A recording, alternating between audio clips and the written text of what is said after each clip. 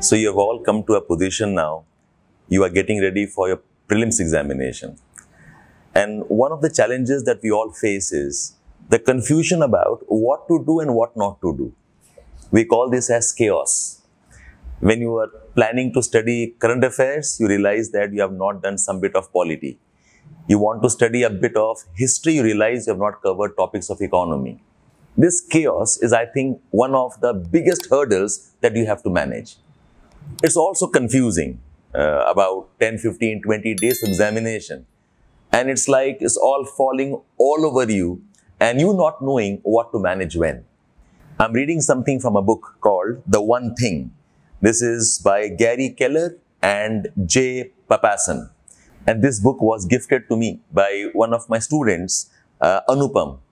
So if Anupam, you are listening to this, thank you so much. Okay, talking about chaos now, I'm reading out something from this book. It says, a not so funny thing happens along the way to extraordinary results. Untidiness, unrest, disarray, disorder.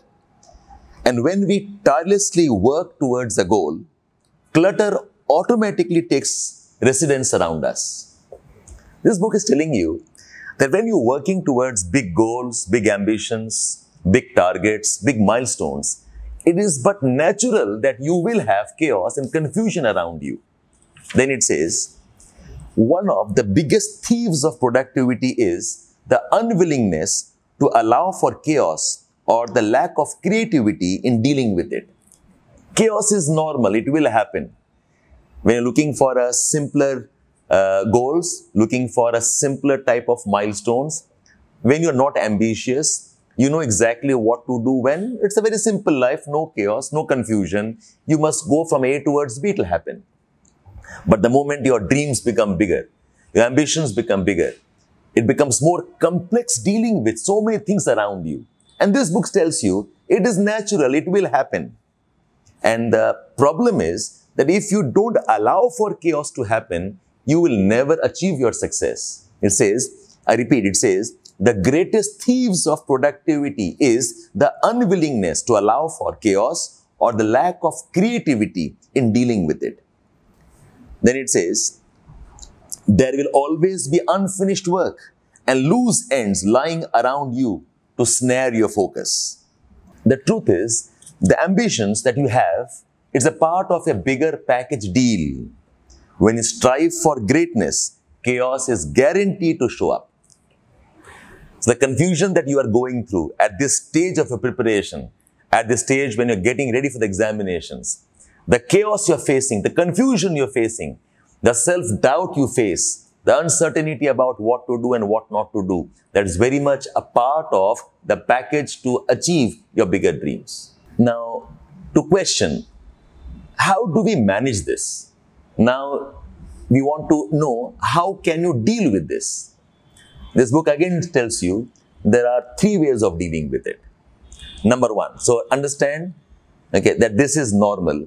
The solution is, number 1, accept the chaos. It says, you cannot ignore the chaos around you. You can't wish it away. Accept it. That's 1. Acceptance that this is normal is fine. You know, I have students who come up and talk to me and ask me, sir, this part is incomplete, that part is incomplete, what do we do? I feel frustrated, I feel dejected. That's normal, accept it. That's how it is. That's 1. Number 2, it says that you have to understand nobody's life or the work that we get into is thoroughly a well-planned and a well-organized one. But the point is, you should know what type of work cannot be ignored. What it is telling you is that in this chaos, you must have the ability of picking and choosing what is your priority, what is the more important thing for you. When you are focusing on one type of work and there are other distractions, when you're focusing on one type of a milestone, there are other distractions. The solution is identify which is the priority, which has to be done first and in what hierarchical order. It says you need to have power hours. There are some times of your day when your energy is at the peak. There are some moments of the day when you are all rearing to go. Identify those power hours and make sure you use that very effectively. You can't forego those kind of hours. So the point is, you have to decide what do you have to do first and what can be left for some time. So rule number 1 is accept that chaos is normal. Accept that the confusion is normal. And number 2, prioritize your work. Number 2, have a set of what is your first priority, and in that priority, make sure you're using your effective hours very, very efficiently. And third, it says, take responsibility. As in, don't accept this is normal and you resign to it.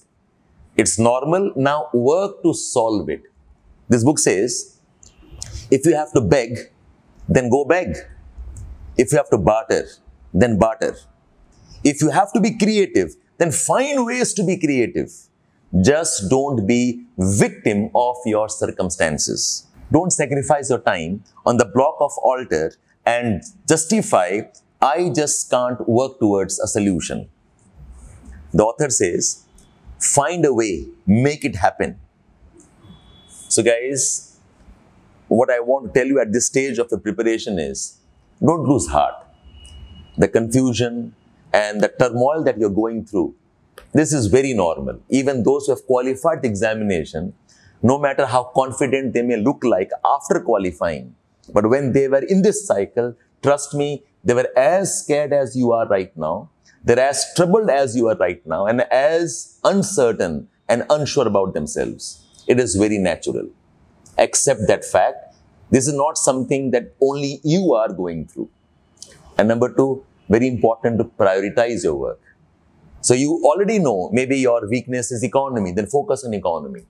Maybe you have some gaps in current affairs of some months, then focus on that current affairs. You cannot do everything right now. Have a priority.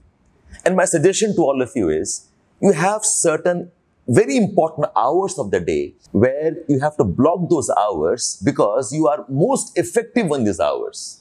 I think 3 types of work require a lot of focus and attention. Number 1 is revision of the previous day's work and some recently completed tasks. It could be current affairs. Number 2 is practicing the right type of questions and getting used to the ability to answer in exam conditions. And third is set your body clock right. Even if you don't feel like, try taking rest after 9 or 10 in the evening. Wake up early and block the time of early morning for some kind of revision or for the tests. Go after what you want. Do what it takes. And these last 10, 15, 20 days are always more decisive than the entire year that you have put in. Don't give up till the last minute. Welcome the chaos and all the best. My wishes to you.